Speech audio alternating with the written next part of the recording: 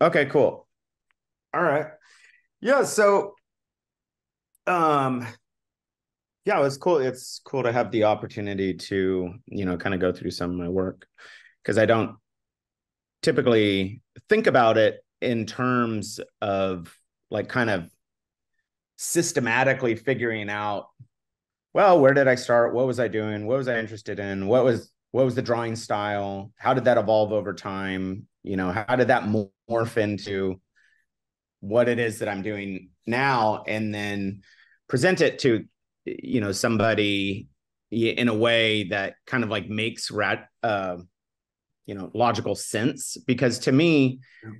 I'm just like, oh yeah, this makes sense. Oh, I did this, now I do that. Like internally, I don't have this rational structure to be able to understand like what I'm doing, even though my approach to my work is like pretty rational. Like I have sketchbooks that are filled up with, drawings and diagrams of different kind of styles that I'm attracted to. And then I document them and then I list in words what it is that I'm doing. But then going back in time, I've been doing work I'm 47 now. I probably started when I was 23. So I'm Yeah. almost going on 25 years. And, the way I was never, when I grew up, I was never, I mean, I go back now and I had done some drawings and I go back now and I can kind of see like the lines that I'm attracted to and my attention for detail and different kind of like gestures that were in me, even when I was 12, 14, 16. Mm. But I was never drawn into being an artist. I got out of high school and I was just kind of adrift. I was going to community college and I was taking like electronic music classes, philosophy, screenwriting, Yeah. all kinds of stuff like that. So I think psychologically I was uh, open, which is something that creative people, it's it's a characteristic that creative people have. And I was kind of like circling around doing something artistic, but like I didn't really know.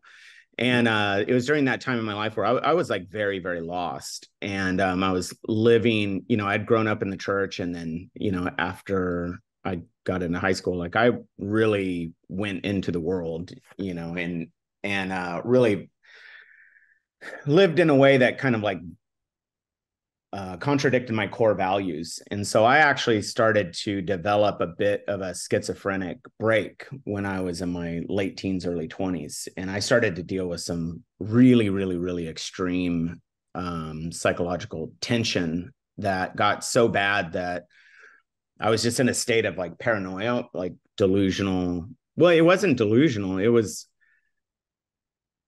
like I could hear people like thinking about me and talking How about do you me. how do you mean you were contradicting your own values? Well, because I was born in the church, right? Yeah. And so I was born into this value system, that was rigidly morally and ethically um, driven, with the consequences being like either you're a good boy and you go to heaven with your family forever, or you're a bad boy and you burn in hell forever. So it's like kind of bookmarked on these like absolute truths. And whether or not those values dovetail precisely with what it is to be a human, like they're lined up pretty Mm. close, like treat people, like say, do unto others as you would have them do unto you, right? Yeah. Well, in after my parents got divorced when I was in junior high, more or less, and then I got into high school, like I was just so not prepared for the world. This was, before the internet. And like I just didn't have skills to like I was so naive going into the world that people weren't nice, people aren't didn't want to be my friend, people didn't like it was you know like we I went to school in a very poor kind of rough part of the country in Northern California. It's very, very trashy, like a lot of meth and unemployment, and it was a small town, Yeah. and people were hardened. Like people. Yeah. I was going to high school with a bunch of people that had like older brothers and broken families, and they just had this, to a certain extent, like a world weariness to them that like I it wasn't even on my radar as a possibility of like, I was so overprotected growing up that, I just thought everybody was like in the, same kind of people in the church, which is very innocent and, kind of Mormonish, really. I mean, it was very, which is beautiful in a way, but it doesn't prepare you for the world at all. And so you get out there and people start throwing their weight around and you're just like wrecked, because people are mean and conniving, Machiavellian, Yeah. And so then when I got in with a group of friends that were very much, there was like kind of like the jocks and the rebels in every high school. So, we were like the rebel, as you'd probably guess, but, and so I got turned on to like literature and like rock and roll, and we did a lot of drinking and cinema, and we would like skip town to go to concerts. We would go from north of Redding down to Tijuana when we were 18. Like I was going to like strip clubs in Mexico, when I was like 18, like driving from Northern California. It's like 13 hours, right? We'd go down for a weekend. I mean, we were wild. And like my buddy Ken had a 1969 Lincoln Continental. It's basically the car that JFK was shot in. So big black mafia style car with suicide doors. So we would drive that all the way down to Tijuana. We did that like a few times, and we were all like honors students. Like, so we were like top of the school, but we were just screwing off. And so we would get this thing called directed study once we found that out. And so the teacher would just assign you the homework and then you just do it on your off time. And so we would always just do the bare minimum to pass. And we'd always do well enough on tests. Like there was probably about 5 of us that we just kind of, just got through high school. And at that time, were you thinking that you're going to go to college or not? No, I had no plan at all. But during that, I really got wrapped up in a selfishness.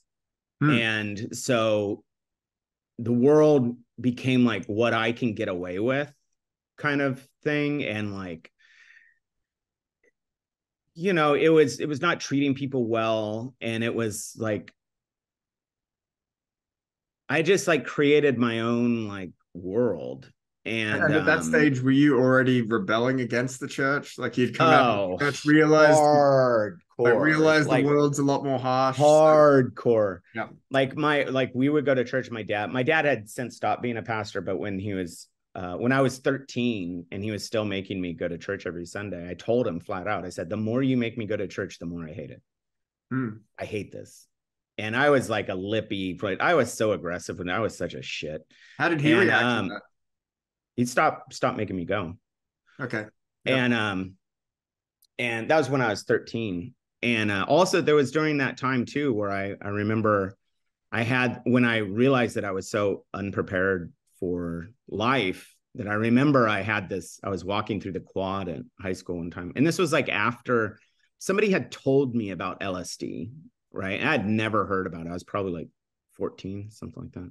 Yeah. And just the description of it blew my mind so hard that I started tripping when I was a kid. And I was like, there cannot be something this powerful in reality. Like there just can't be. Like it just was so far outside of my worldview that I'm like, this can't be true. So you started tripping just from a description of it. Yeah. That's wild. Yeah, I mean, I'm so sensitive to that kind of stuff. And then I had that experience, and I remember it's funny now because I completely rejected the church, but I guess I had a conversation with God or prayed or something, or just talked to the sky is what I remember. But I remember saying like, this world is so filled up with things that I don't know about that I want to experience everything.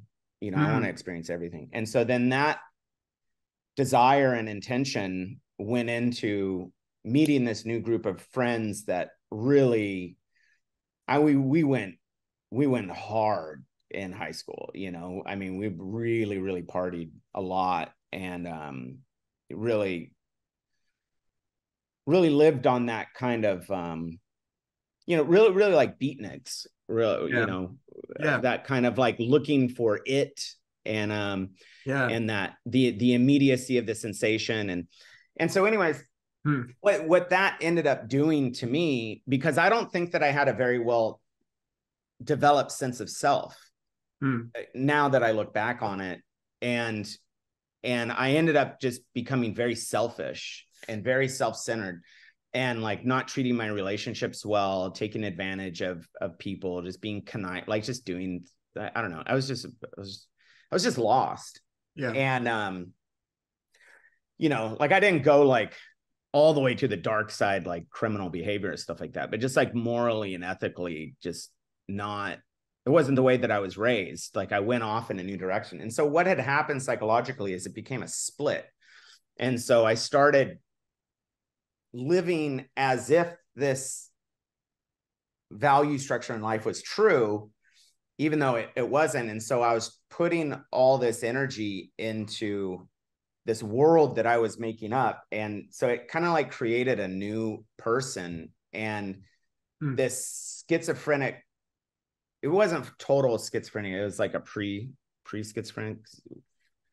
And but I started like hearing voices, and I was like being taken over by like dark forces. And like it got so bad that there was one night I was hanging out, and me and a bunch of friends, this was in Cupertino after I had moved from where I grew up in Northern California down to the Bay Area, and it was in Cupertino. And so there was this night when I completely lost control of my body. And there was, like the person that's talking to you now, went to the background, and this other thing animated me, and it was taken over by like a demon. And so I was watching myself say things that I wasn't saying. Yeah. And so there was like this other force that was going on, and it was dark, and it was shitty, and it was like demonic. Yeah. And I remember like it was at night, and I remember just seeing like this black cloud descending on me. Right. And, we had been smoking weed at that point, and like marijuana at that point was like bad, and, it was very illegal, and it was just very intense. And it was something that I would do all the time, and I hated it every time. It was so weird. I was in this like obsessive relationship with weed. And for 6 months, I was smoking it all day long, every day. And every moment of it, I hated. And I kept doing it. It was, I don't know what was going on in my brain, but there was never a time and I enjoyed it. And I did it constantly. And so I was just like driven into this negative place. And so I just, felt like I was being taken over by this force that had more control over my life, my words, my body than I did. And it was terrifying. Right. So finally I was hanging out with these group of friends, and I finally had gotten away. And then I got on my bike, and I started riding away. And I'm like, I remember at this time I started just like screaming at the sky. I was like, what is going on? Like, I'm like, why am I not in control of my own body? Yeah. And then like I'm riding my bike, and I like cross the street, and I'm like, what is going on? And I remember like I slipped a pedal, and all of a sudden the pedal hit my shin, and I was like, and I was like, why am I not in control? And as I was turning, like my tire kicked out on the gravel. Right. And then I was like, that's weird. It's like every time I have a question, it's like the world answers me. And then I hit a rock really hard. It was like, wham. And I was like, no. And I remember I stopped my bike, and I was sitting there, and I was like, I said, it's almost like the world is like talking to me. And I looked up, and there was this light, this orb of light, like above a path. It was like a ball of light that lights like a pathway in a college where I was at, De Anza College. And I saw it, and my first thought was this God. And I was like, no, no, no, no, no, no, no, no, no, no, no, no, no, no, no, no, no, no, no. And my intuition was, if this is fucking true, then everything in my life has been wrong, that I got it completely wrong for decades. Right. And then this intuition came to me because it had a feeling. Right. And it was the feeling that comes with knowing anything is true. It's like when you figure out like an algebra equation, I remember you'd have these like aha moments where you'd be like, there's something in that feeling that just tells you that this is true. And you go, okay, this is what true feels like. And so I had this experience with this light, and I saw that it was like God or whatever. It's weird to talk about. And my initial reaction was just complete rejection of this thing. I was like, no. Like, if this is true, then I am so fucked, because everything that I've been doing has been wrong. Everything's been a lie. Everything's been a self-deception. And I just looked at it, and then I had the thought, it came to me, I said, if I deny this, I will never be able to perceive that anything is true, because this is true. Yeah. And so then I was like, okay, well, I have to accept this because this is true. And I'm like, fuck. And I'm like filled up with fear. I'm filled up with so much fear that I can't even like sit in a cafe and drink a coffee without looking around and seeing people that are like looking into my soul and judging me. Yeah. Like just quiet. Like I cannot be quiet. Like I'm so paranoid that I cannot not talk and to somehow try to control the situation, or try to just like, I was so anxious. I couldn't even be in my own skin at all. I mean, it was so terrible.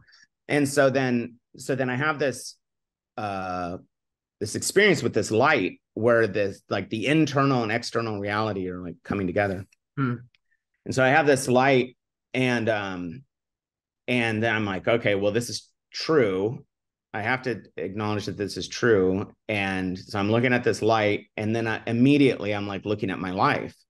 Right. And I'm like, it's like this judgment moment, you know, where everything that's in the book of life is now open, and I'm looking at it, and I'm like disgusted and ashamed. And I'm like, oh, what do I do? And I like asked this light. Now I'm just in this conversation with this light.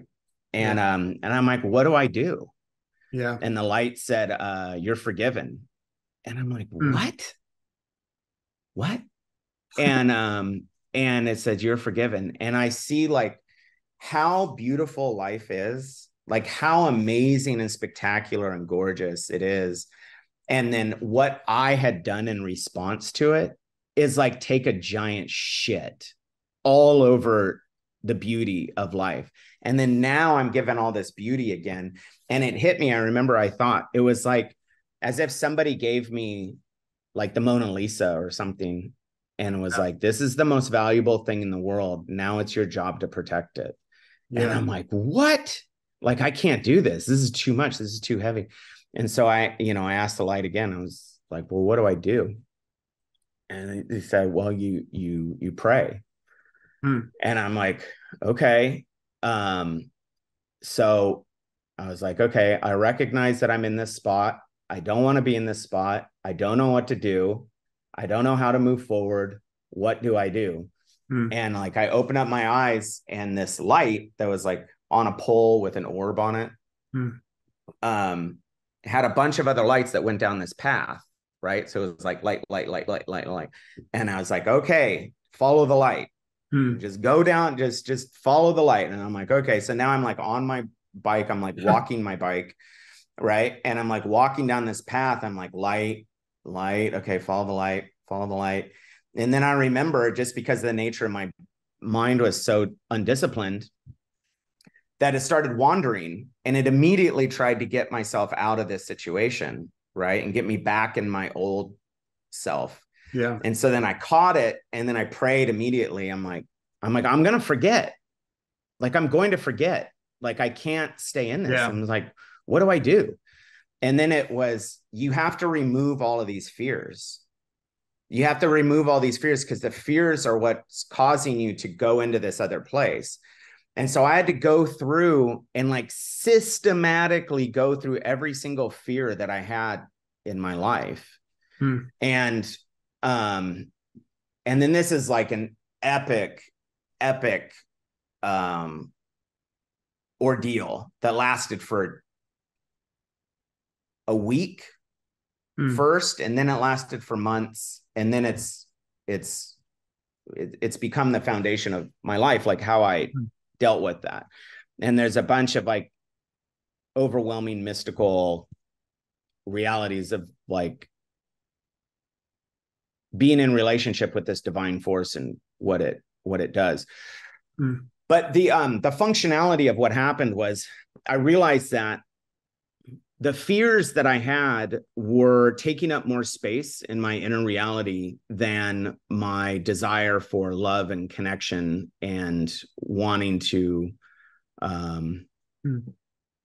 be connected with God, because it was too scary. It was too much of a responsibility at one point. And so I just had all these bad behaviors of avoidance, and they developed into fears, and then they became like pathologies. And so from that point forward, I was in this process of stripping down my life and removing all of my fears. And so, I handled as much as I could in my immediate environment, dealing with, my family and, getting, repairing my relationships. And then it got to this point where I was like, man, this fear goes so deep that, like, what happens if I were to like lose what if society didn't fulfill me or didn't support me anymore? And then I was like on the streets, that's a huge fear of me. So the decisions in my life are conservative, because I'm like, well, I should just take a responsible job. I should make money. And so I don't end up on the streets. And I was like, yeah, but that's not true. It's like, I should be able to be okay, even if I'm on the streets. And so what I did was I got rid of all my stuff. I bought a VW bus, and I moved into my bus when I was like 23. How long was this after the religious experience? This would have been about a year. Okay. So it was about a year, maybe 9 months or a year. Because I was like doing a lot of work. It's just like, this was the only thing in my life. This completely changed my life. Like, I was going forward, and then I just walked out of my life. There was the person I was before then, and then the person I was afterward. Everybody was like, what the fuck happened to Nathan? Everybody thought I lost my mind. Yeah. My family was scared for me, because, my brother had mental problems before he died. And, he was first time he went into psychiatric care he was 13. And so we've had a lot of trauma in our family. And so my family looking at me was like, oh God, what, like, where's he going? Because I was so on another planet, and I was like talking about God and talking about reality and people were like, dude, this dude, he's going to fall off the planet and not be able to come back. And so people were watching me and just like, what is going on? My friends were like, what? Nobody knew what was going on with me.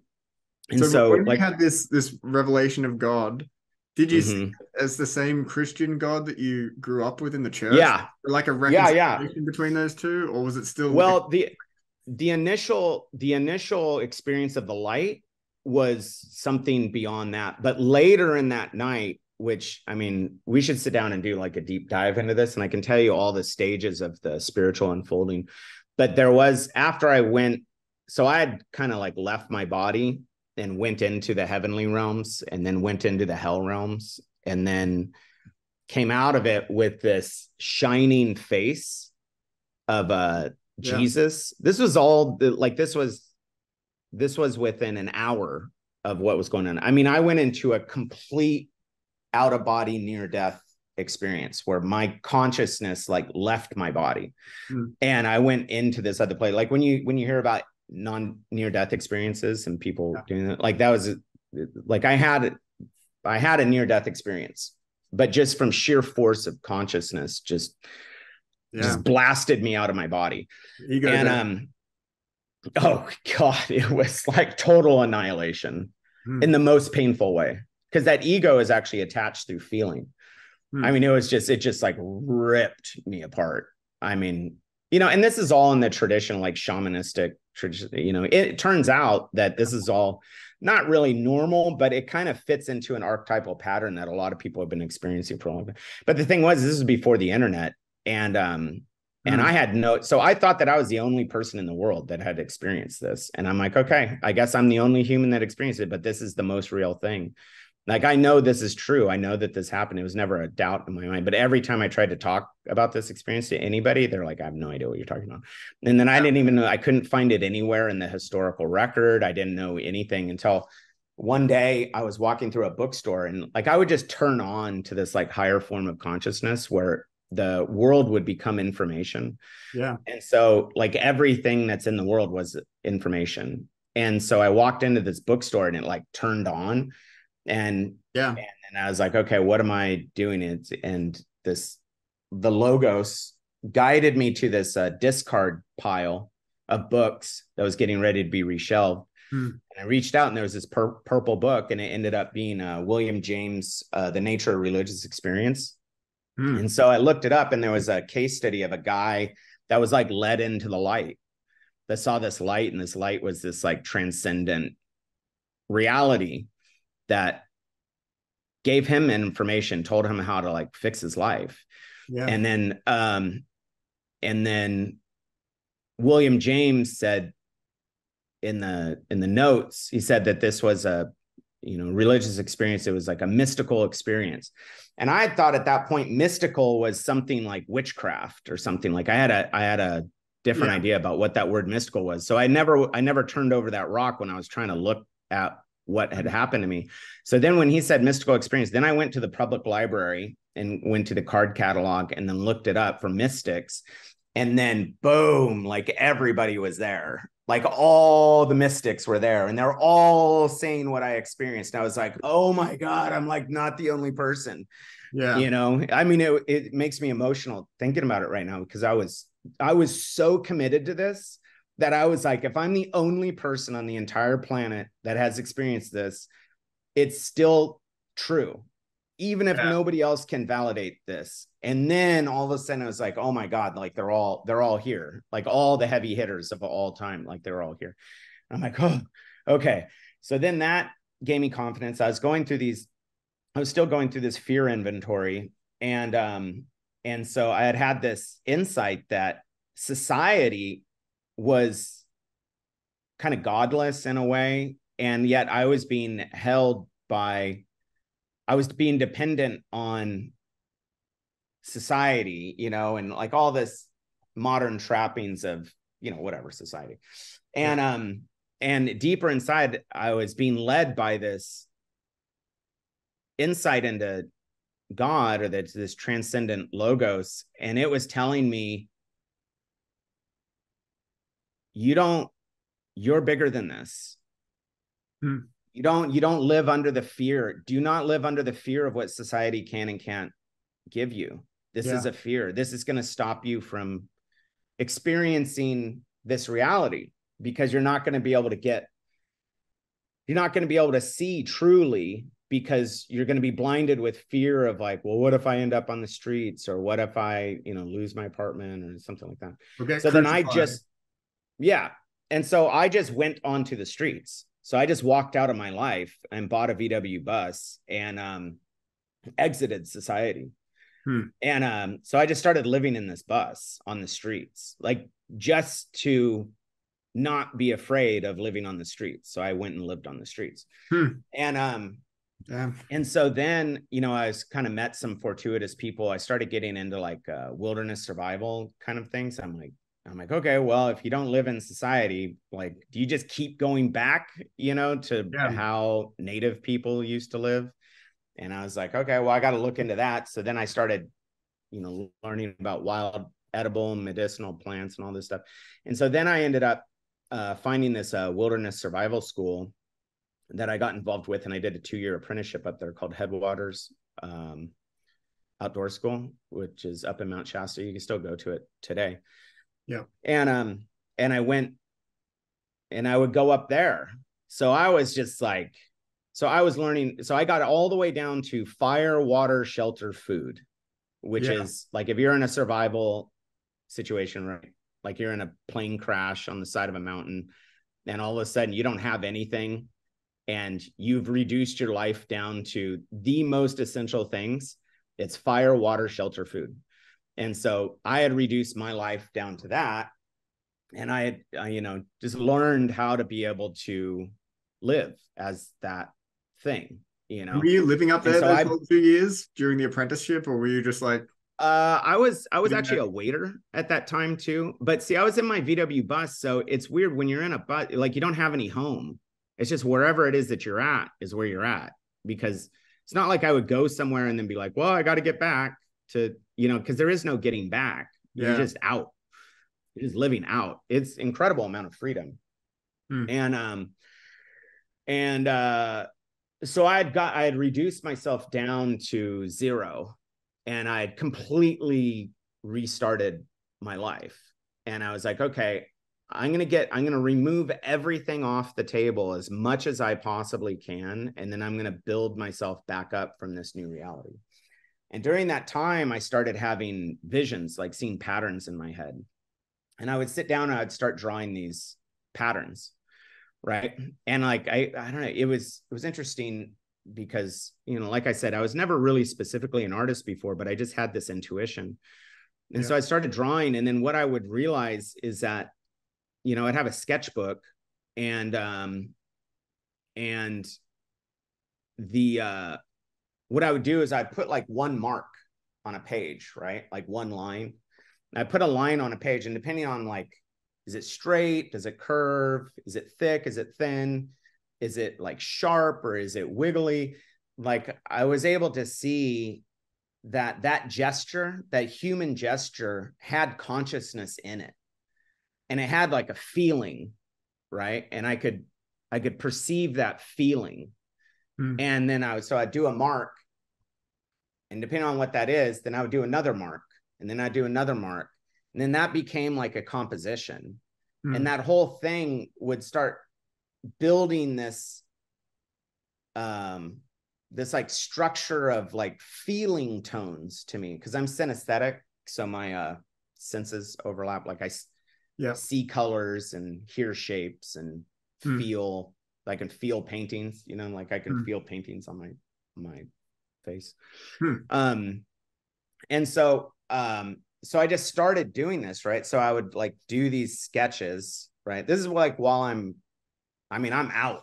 Like I'm out in, like, I'm not living the life like other people are living. Like I'm in my own universe, and I'm doing this. And I realized that this is a method where, because my intuition is telling me, do this, don't do this, do this, don't do this, following this intuition illuminates a hidden part of my own reality that I couldn't get to without this practice. And so I want to drill down on that. So you said that while you were doing these drawings, you would get a sense of do this, don't do this. Like what was that experience like? Do you see on the page where the next line should be? Or sometimes you look at a piece of paper and you're like, no, it's not there. Like, how did that manifest? Because that's a very interesting. Well, let me show you. Because it's kind of like conscience. It's like knowing like not to do something, or knowing. Yeah, for sure. Yeah. So I wasn't really expecting how this conversation would go, but let me just show you what I'm talking about. So in the slide presentation, like just as an overview, like this is kind of where I ended up, like this is something, you remember this piece, and we can come back to it. And then something I did really recently. Yeah. It's like other kind of murals that I do now. I just want to go back to the first one for a second. Like that's got to be the most iconic San Francisco murals now. That's been up for like nearly 10 years now. Since 2017. So you've gone from like, and it was the first drawing in sketchbooks to painting giant murals on the side of buildings. Yeah, and I had a near-death experience painting that too. That was the first time that I ever painted outside. First time, I could tell you that story too, which is like pretty interesting. But anyway, so this is where it is that I ended up. or that I'm at currently. That was about 5 years ago. This I did a couple of months ago. This is downtown San Francisco. So as we go through this stuff, you can kind of see like how things have progressed. So this, at one point a few years ago, I went through everything that's survived over the years since I started drawing, and I numbered it, right? So in the chronological order that I went through my sketchbooks, and everything that I could find, I went through and I numbered it. Mm-hmm. And so also when I would do these drawings, like the one that you're seeing here, like I would show people on the street, you know, in the coffee shops and stuff. And anytime that anybody expressed that they liked something, I just ripped it out of the sketchbook and gave it to them. So all of the best stuff that I did during this time is all gone because I was practicing detachment, because that was another fear. I had another fear, which was like, oh, I need to hold on to this thing because it's like really good. But then I had to change my brain to be like, okay, well, the thing that allowed me to do this in the first place is still going to be there, whether or not I have the previous artifact. Yeah. And so I was just ripping out pages of my sketchbook like this and just giving them away constantly. Right. It reminds me of I only have like, I was just going to say, it reminds me of Bukowski. Like when he first started writing poetry, he wouldn't make copies of his art. So he would just write a poem, put it in an envelope, send it to a magazine. And he did that for like thousands and thousands of his poems. He's like, no, I don't even want backup. And I think it's a similar idea where you've got to know internally that you've got the stuff, regardless of whether you've got a copy of the artifact. Yeah, and this was like right at the very, very beginning. So I think this is in the first sketchbook that I ever had. And this is within the first 100 drawings that I ever did. And then the last time when I counted, which probably about 10 years ago, of all the stuff that was left, I think I got up to like 2,400 pieces, right? So I've literally done thousands and thousands and thousands of drawings. Yeah. And of the stuff that survives that either wasn't sold or lost or given away or whatever, the last time I counted, I don't know, I'm probably around like 3,000 pieces, 3,000 drawings or pieces of art that I've gone through the process of like creation and then archiving. Yeah. So this is an example of something. So I would put like a line down, right? And then, you know, based on how this line was, whether it's like I would, at the beginning, I was trying, like my hand wasn't very skilled. So I would tell myself no rulers, no tools. I would, because I just want to train myself to be able to draw a straight line. And I just couldn't do it in the beginning. Right. Yeah. And so I would get really frustrated.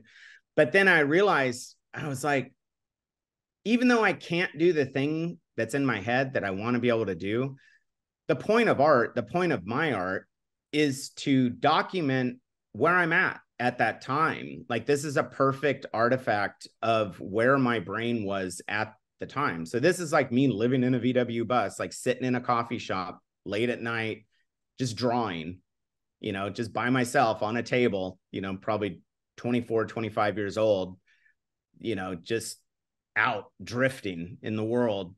And just looking at this going like, why do I like this line and not this line? Like, why is it, what is going on?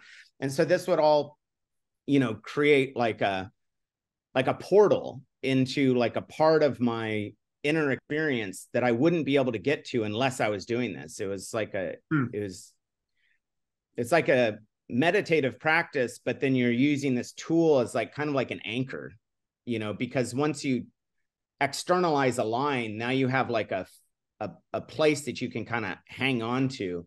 And then as you build this up, you're like, oh, I like this, or I don't like this. I need to change this, or just let this go, or, you know, whatever it is. So, okay. So I would do something like that. I would sit down, you know, this would take me probably 15 minutes to draw, something like that. Yeah. And I would do it very slowly. You know, I'd put like one line down, I'd look at it. And then I'd add another line, and then I'd be like, well, what if I just dashed the line instead of had it? So it's all an experiment, right? Yeah. So then like this would be like a second version, right? Where I would say, well, what happens if I do like squiggly lines? Like, how does that make me feel? You know, and then I put dots on it instead of dashes, right? So I'm like, okay, you can see like for whatever reason, compositionally, like I had the same kind of idea, Yeah. And this is just like with the most simple things that you could do, like an Egyptian, 3,000, years, ago, 5,000 years ago, whatever, they could be doing this exact same thing. They could just be writing on a piece of papyrus like this. Like the technology is like, I mean, this is like cave paint. Like this is so simple. So like during this time, it was just like reduce everything down to as close to zero as possible and start with that. It's like ultimate first principles thinking. Yeah. And so then, then I would do this. I'd be like, well, how does this make me feel? What is going on here? Why do I like this? Why do I not like this? Why is my intuition even telling me to do this? Like, where is this going? And so then I'd be like, okay, well, it's like certain points in space that are pushing me to other points in space, so then I got really into arrows for a long time because the arrow is like, it's this thing that you need to point you somewhere else. It's like the arrow is not the thing. The point of the arrow is not, the point of the arrow is not the arrow. It's whatever the arrow is pointing to. So I got really interested in that. I was messing around. And so then I would start realizing like, oh, there's these kind of like underlying structures, that kind of, when you hit them, they feel right or wrong. Like there's a kind of a underlying structure to the way that the universe is like built out. And so then I would do things like, well, what if you colored in the dots, and then also this piece right here is probably from like 10 years later. So I'd done something like that before, but then later, for whatever reason. So another theme of my work is that I'm kind of like, in a Jungian sense, like circumambulating around core, so maybe I'll do like a couple of things. And then all of a sudden, 10 years later, I'll like come back and be like, oh yeah, I was messing around with that. What's that? And I would just keep going back and like collaborating with myself, and developing ideas and, kind of fleshing things out. But, my brain, the way that it works, I'm so interested in all this stuff. Like I'll find one thread and then it'll branch off into this other reality where all of a sudden I'm in this other world. And then I leave like this kind of work behind. But one of the strategies that I had like during this time, and it took me, I was in this for like almost 15 years, is I would say only black and white, only line work. And I would do like different things where I would just do like a simple gesture, right? So this would be, okay, only circles and short C curves. What can I do with that? And then there's this natural intuition of like, there's a certain amount of space in between each one of these that feels right. So there's like so I don't know, there's all these like underlying rules that I'm not like aware of, but I'm naturally doing. So I'm acting out this value system that I'm not even aware of consciously. But then when I do something on paper, I'm like illuminating this value system, which is also kind of like what was going on in my spiritual experiences. Like I was living this way and I didn't know I was in violation of my own value system. And so this is a way. What made you want to stick with black and white and abstract art? Because that's a pretty big decision to be going into art and saying like no realistic like figures, like nothing even that you would see in the material world, and no color. Because that was all a distraction. Because as soon as you do, I realized, I was like, as soon as I do like a horse, for example, it's going to be like, well, what kind of horse is it? Where is the horse in the land? Like, is that a big horse, a little horse? So then you're thinking about the horse. But if you're doing this, it's completely detached from any other associations. And so it's a cleaner way of getting all the way down into the space that I wanted to explore, because it's truly non-representational. It's like it's representational of a value structure. A hidden, invisible value structure. You know what I mean? And also because, my impetus to be able to do this work is I'm trying to reduce everything down to zero. So even I'm limiting the amount of gestures that I'm allowing myself, right? Like there's no triangles here. There's no squares. There's no like it's just a couple of gestures and then trying to see what comes out from reducing the possibilities as much as possible, because it's more clean that way. It's like working in kind of like a sterile environment, like a scientist that has like a laboratory that's not infected with any other foreign contaminants. You know, it's just, you get to really narrow down on just the one thing.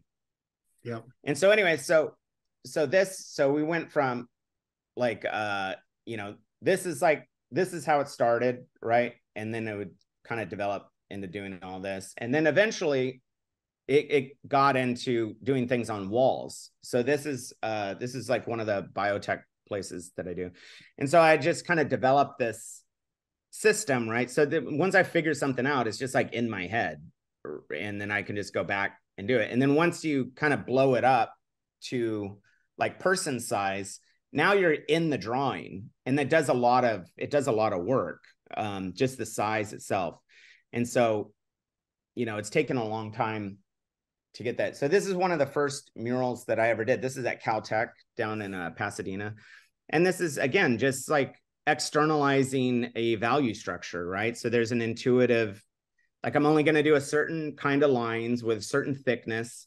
And then as it goes towards the top, in this case, there's a, you know, there's a condensing of the lines that happen in this kind of like algorithmic style that if you do it right, it feels good. And so I would just sit down and, you know, using the same system that I was talking to you about before, I would be able to just take one line and then just like push it into the world. So how does that manifest? Like if you look at that wall, do you have like a flash of a vision of what it looks like as a whole, or do you just start with that one line? Sometimes. And then if I'm doing something for a client, then I want to be a little more predictive of what's going to come out, because they're paying me a bunch of money. So I don't want to do just like raw experimentation on the wall.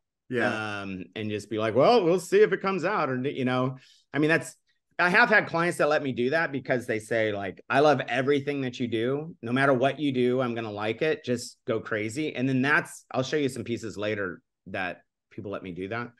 And that's really cool. But it is this kind of, it's like controlled chaos, you know. It's like, I've been doing this because I've done thousands of these. Like, I know how to be able to bring this out, and I know how to be able to fix mistakes.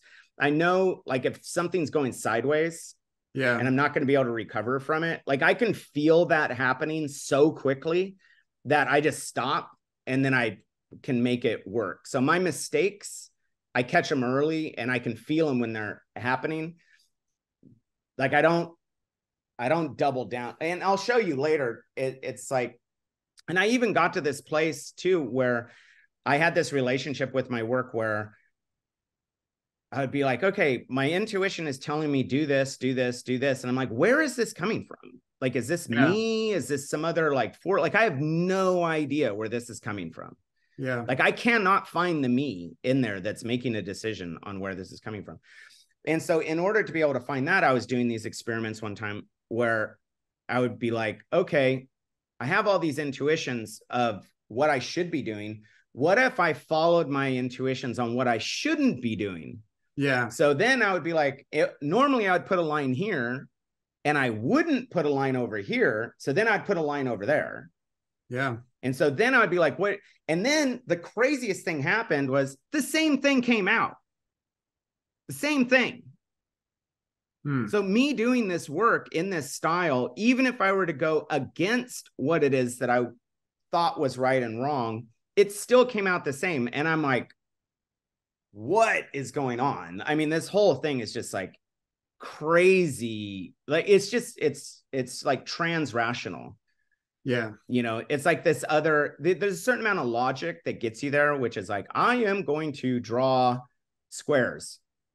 And they're only going to be black and white, and they're going to be thick in the middle and thin on the outside, and see what happens. And you think like, okay, that's very logical.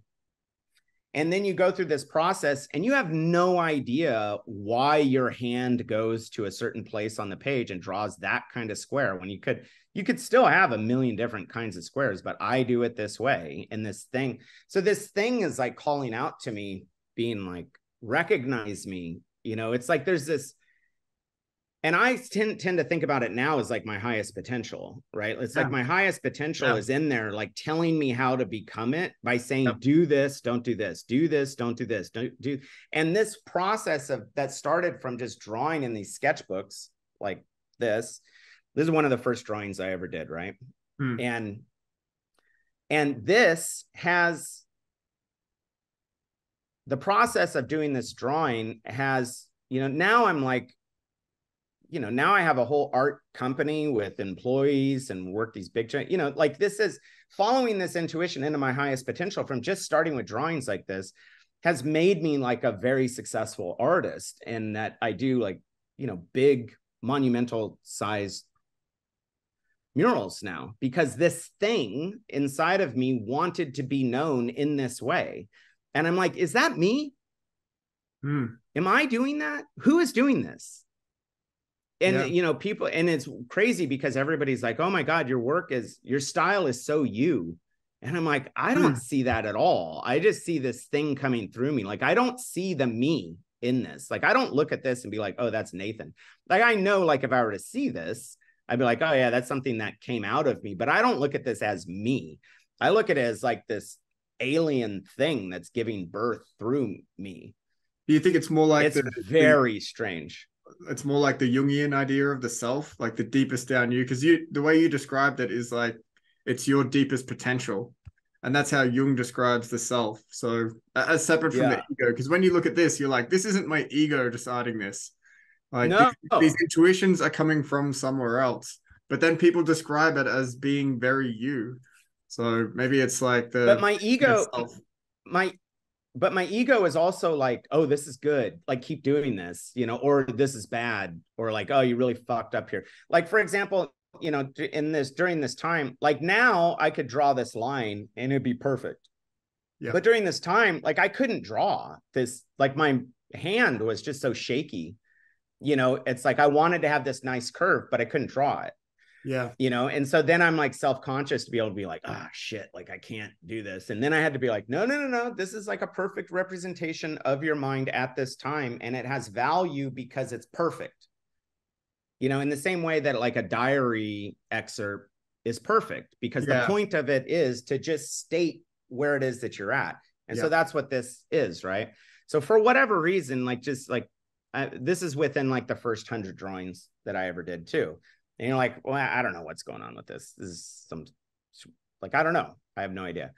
So then I would start doing other things like, oh, if I can do these like curves and draw fast, then the curves can have this nice line. And then I figured out this thing too. It's like where I would like fuck up the line. I would just like put a shape over it to kind of cover it up, you know? And I'd learn all these like little tricks. Right? Like you can still see like this line right here isn't really nice, but it was the best I could do at that time. And then maybe like I fucked it up over here. So then I put this shape here and then I'd have all the shapes work together. And I'm like, oh, okay, that's kind of what it is. And so then this is like me practicing trying to draw straight without a tool, you know, while I have like a sketchbook on my lap or something like that, which is very hard to draw well on in the first place. And then I'm like, you know, just messing around with composition and trying to see like, well, if I black out certain areas, how would that make me feel? And so this is all within the first 100 drawings as well.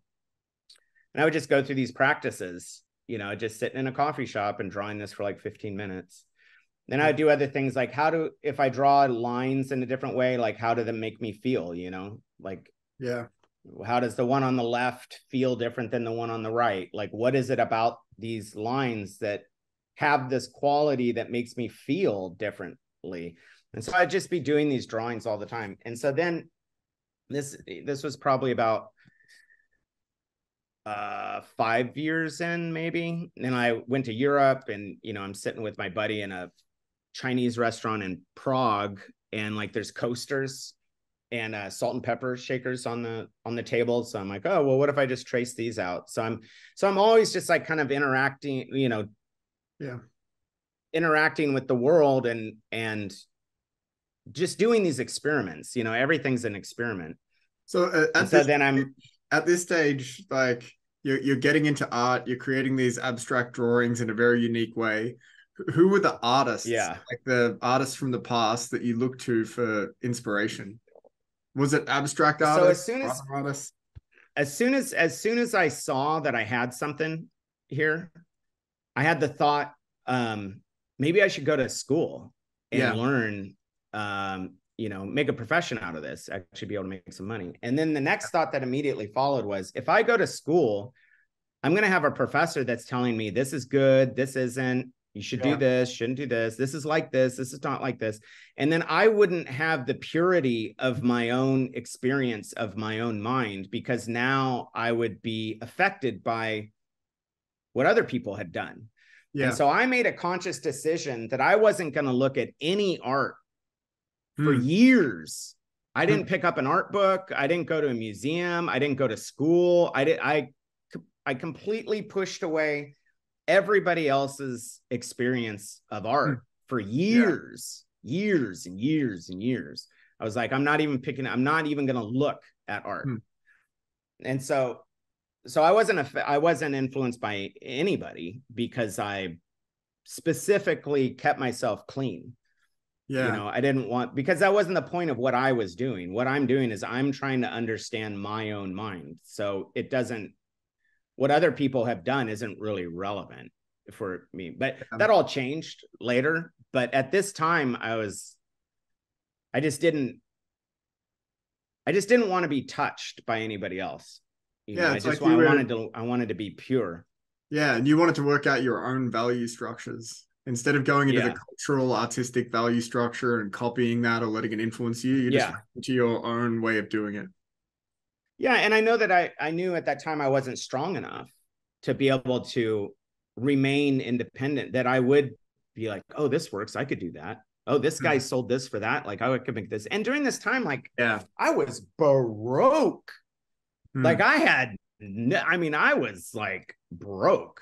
So you were still working as a waiter at this time? Yeah. Working as a waiter and just drawing all the time. I was just obsessive about this drawing. And so, so I do different experiments. Like, what if I made the line subtly bigger as it goes around? And this is all me trying to teach myself how to draw straight. And then about 10 years later, I did this. And so you can really see like how my hand developed. It's like, this is all freehand now. So I had taught myself how to be able to draw straight lines at this point, but it took like 10 years. So, this was like the very beginning, first 100 drawings that I ever did. And this is probably well into like 1,000, something like that. So I'm probably at like the 10,000 hours of doing art, thinking about art, living art, just living through that lens, probably around this time. I probably have 40,000 hours into being an artist, whatever that is. And it's amazing how this is another learning is. Like, it's not just a process of seeing. It's like physically training your hand to be able to draw a straight line or a curved line in the way you see it. Like, it's almost like it's an athletic sport. And the other thing too, is like, I could have just used a ruler. Yeah. You know what I mean? Like, I could draw a straight line with a ruler. Yeah. But I specifically said I need to train myself to draw straight without tools, because I want that level of mastery. Yeah. And so this is like, I think this is, if I remember right, I think this is like the 50th drawing I ever did. Yeah. Something like that.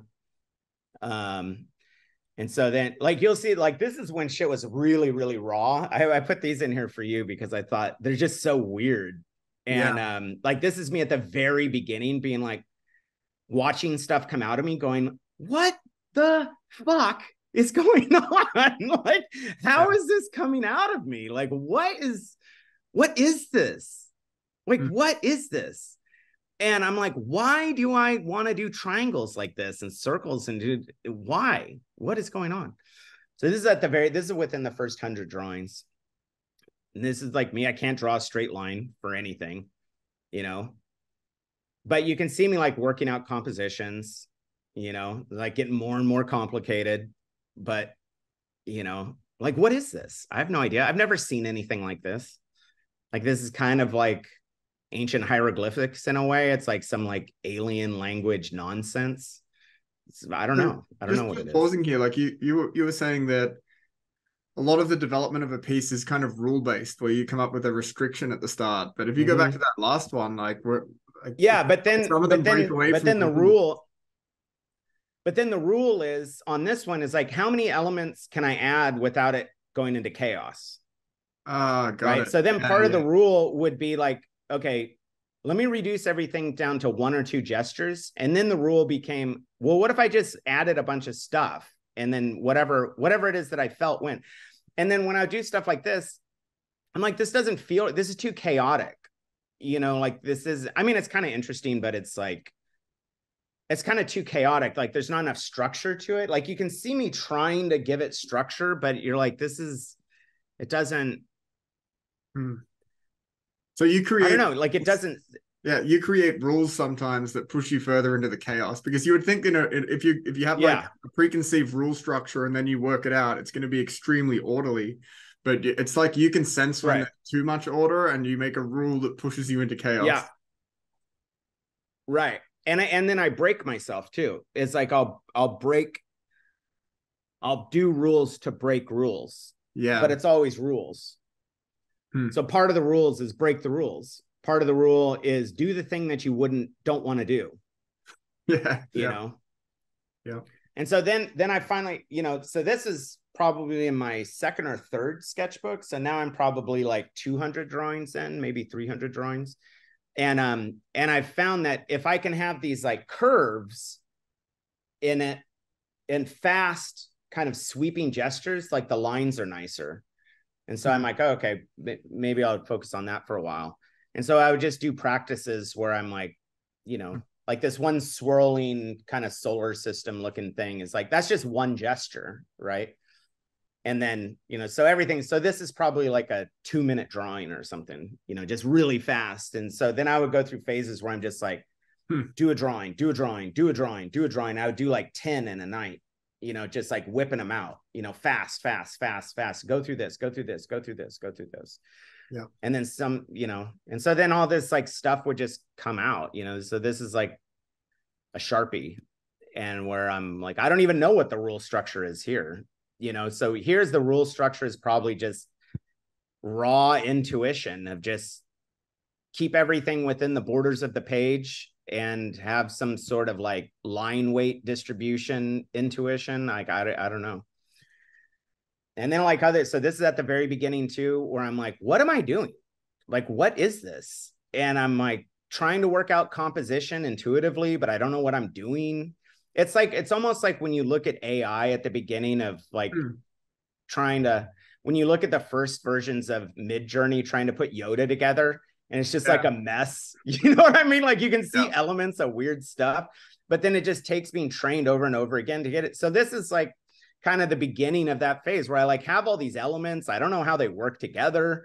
It sits on the page in this weird way. And I don't know what is going on.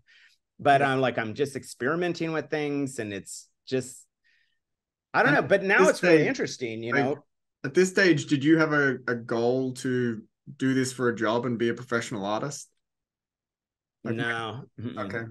So this was purely just for your personal enjoyment and understanding. Well, I knew that I couldn't sell these drawings. What am I going to sell one of these drawings for, like $50 or whatever? There was just there's no path forward economically to be able to make this happen. And I mean, these are all sketchbooks, right? So I mean, each one of these drawings is like this big, right? So they're just small little things. They don't really have value.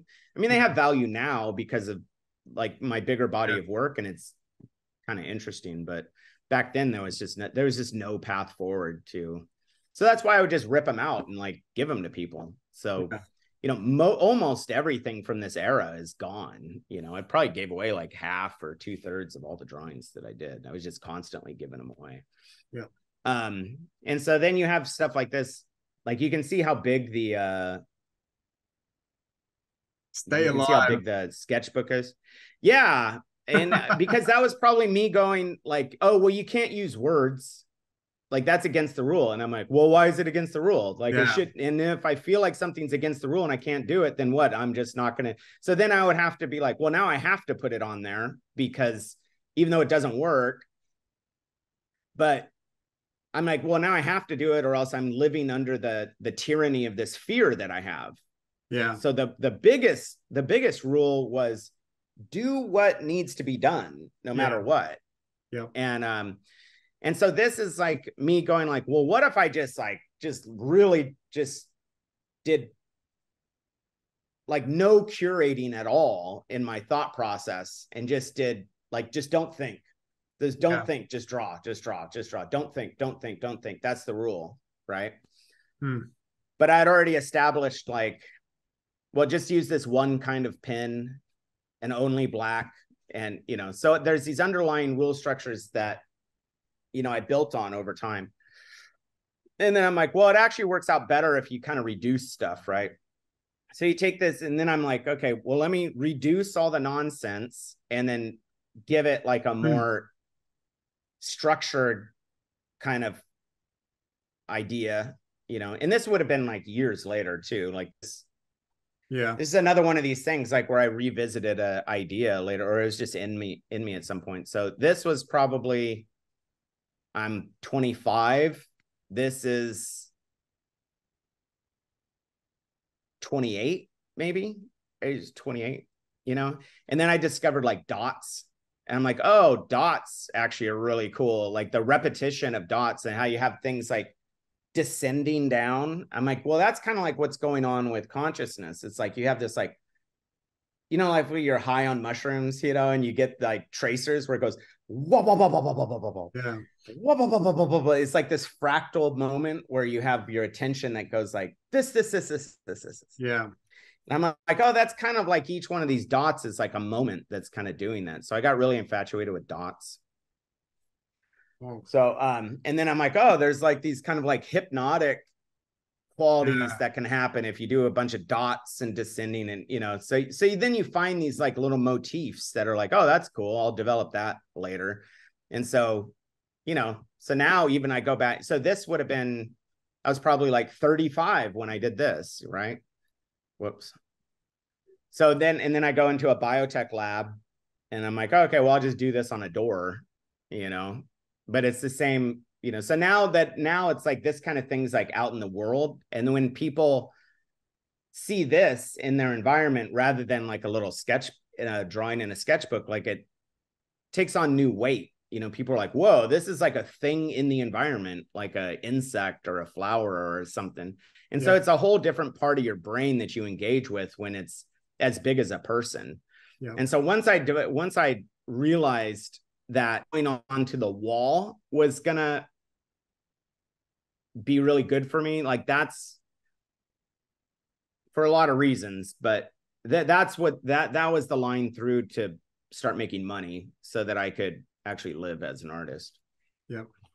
So this is like way later on where I'm like, take like a certain kind of a, so this way I probably was like 33 when I did this, 33, 34.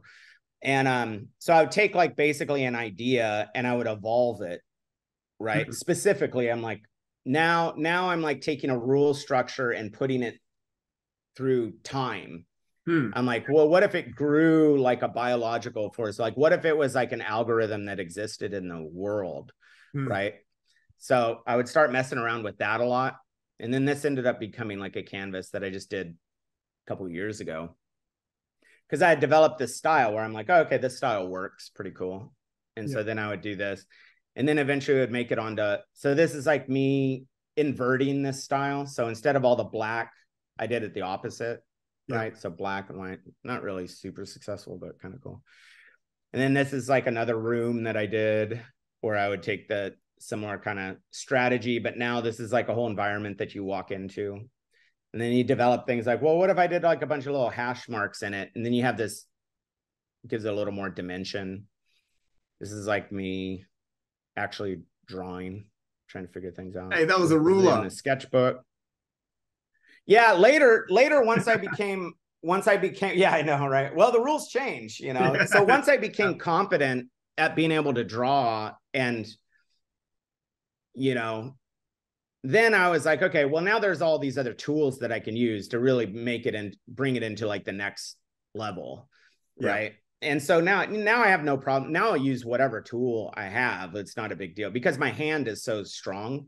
Yeah. And, you know, like I'm so kind of masterful at being able to, you know, whatever gesture I want to use on a wall or a piece of paper, I can basically do it.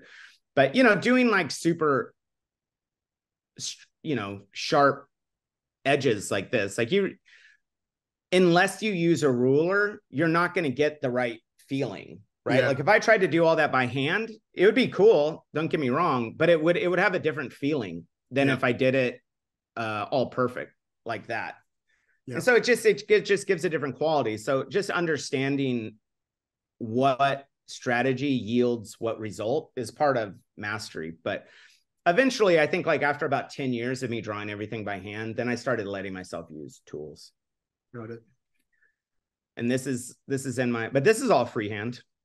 So this is in my sketchbook, but this would have been all, well, no, this is not freehand. No, this would have been with a ruler actually. Well, about half and half. Like the difficult lines would have been with a ruler, and then all the other stuff like in the bottom, like that's all by hand probably. And then this is my shop. So this kind of thing, it ended up becoming a canvas, and then I had this window display.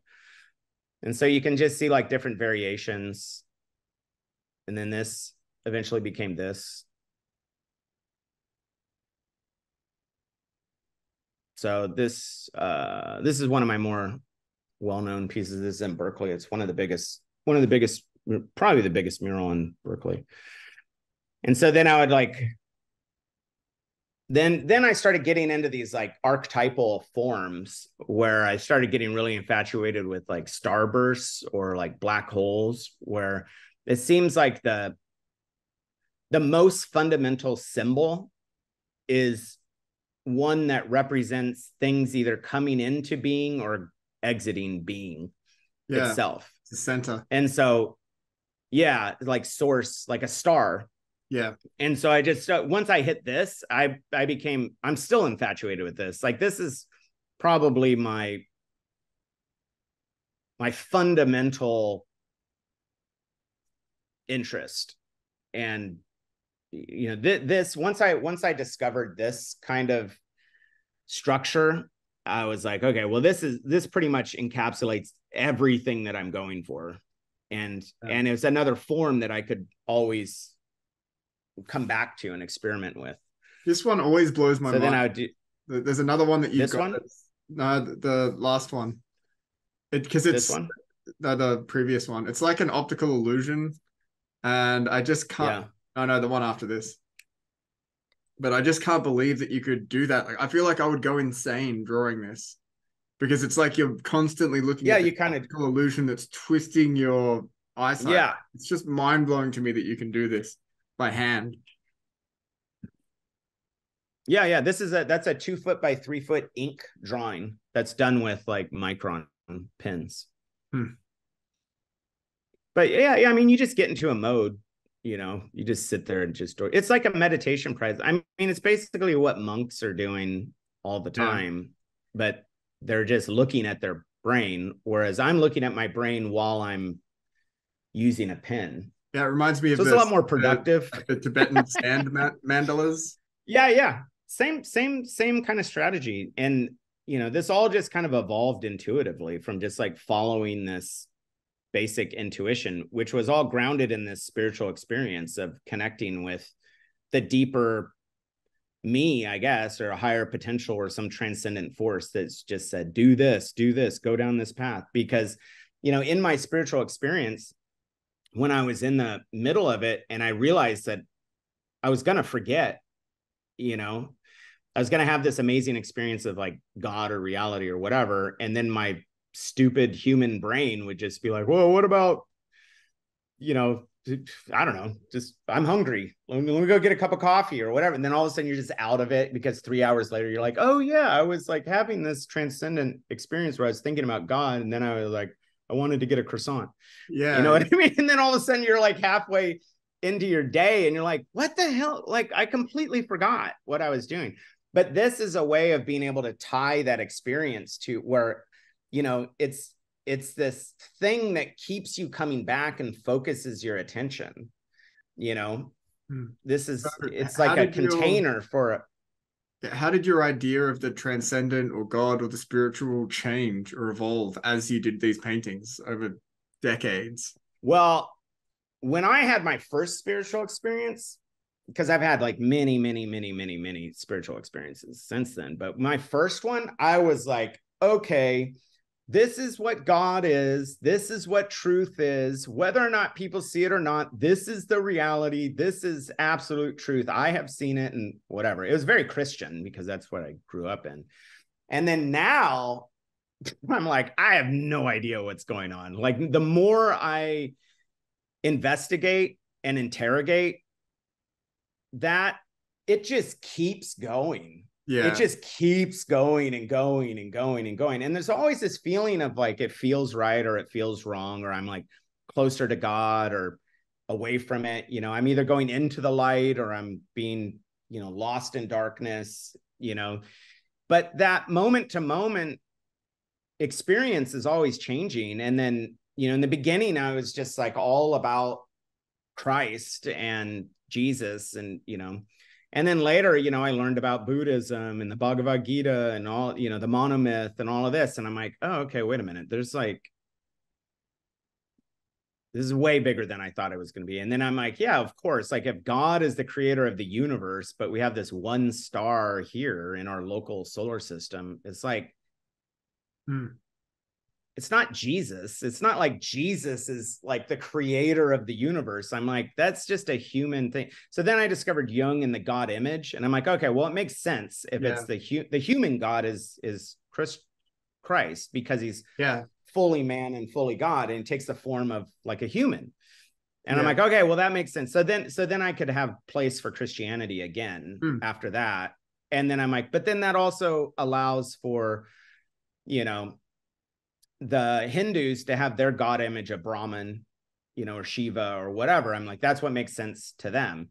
But then in the pantheon of all of these gods, there's going to be ones that are closer to the truth than other ones, because it's all this weird gradient. So it's just, you start looking at this stuff and you're like, okay, well, where is the boundary that allows me to understand what absolute truth is and not? And you're like, fuck, dude, it doesn't even matter. Or it's not there. Because, we're finite beings in an infinite universe. And as soon as you fill up an area of knowing, you realize that it's surrounded by infinite possibilities again and again and again. And so, and whatever human beings are evolving into in 1,000 years is going to be way different than what we are now.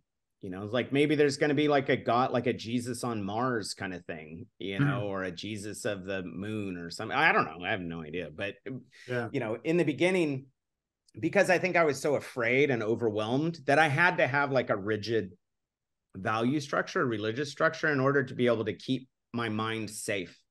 Because if you start questioning things too much and you don't have a vessel to be able to rest in, like you'll just drift, and then you could end up being like Nietzsche or something, where you just like hug a horse and then detach from reality and then float off, and there's no, that silver string that keeps you connected to the world just breaks, and all of a sudden you've lost your mind.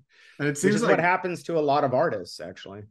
Yeah, and it seems like you've been trying to figure out your value structures through your art, because you often say that, like, I'm externalizing a value structure, or I'm trying to like feel out, this line is right, this one is wrong. So I can see you, and it's interesting that you like initially rejected the church, but then you've kind of, it's like you're building your own personal church for you through your art. Like you're figuring out your values through it in a way. It's like Jordan Peterson has this idea that the ultimate flourishing of Christianity is where every individual is their own church. And I can just see you figuring out your values. Yeah, but that's true. But that's also like some Luciferian shit too, where Lucifer, God's favorite angel, comes down to earth and he says, I will be the one to gather up all the wayward sheep for you, my Lord. And it's not really for God, it's for Lucifer. Yeah. So then it's this ego thing. And so then, so you run the risk of like starting a cult, Yeah. Or being like it's Nietzsche like, and trying to create your own values and be a Superman. And that's the thing, is that even though right. you're externalizing value structures in your art, it's not like you're just creating Yeah. new values. You're revealing existing values. But the values are also not necessarily mine. Yeah, yeah, You know exactly. what I mean? Like Exactly right. Yeah, I'm just going into this place and I'm witnessing what the values are. exactly. And Yeah. I'm like, okay, because these values are what they are, I'm going to hitch my wagon to this and see where this goes. And it's played out. I mean, it's been so much.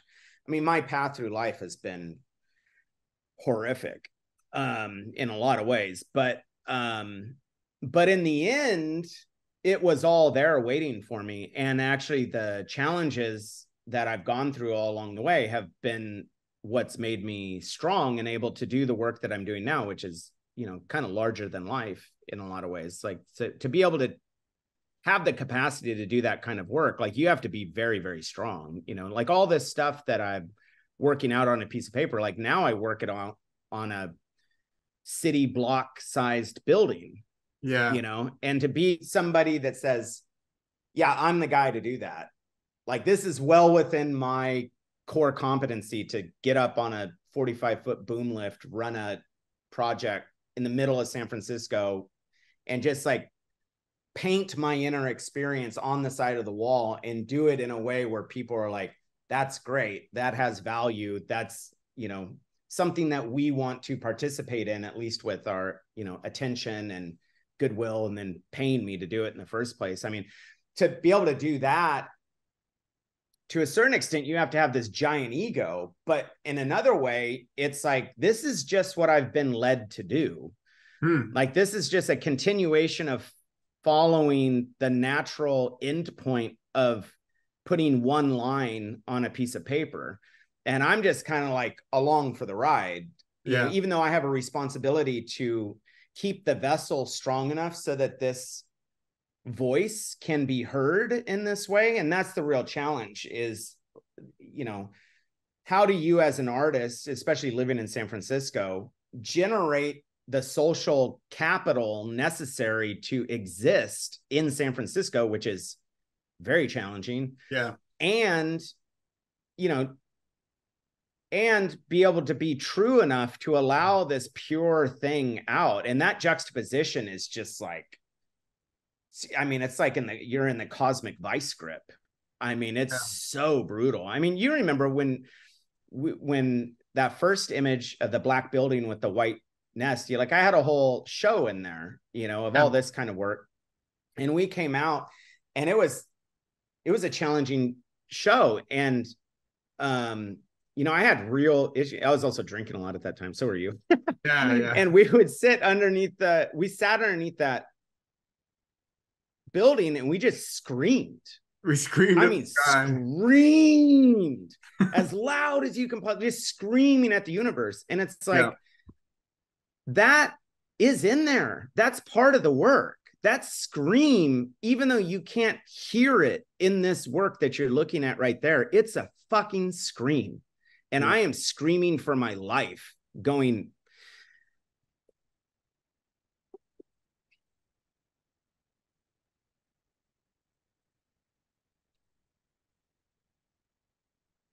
what are you feeling? I mean, right now?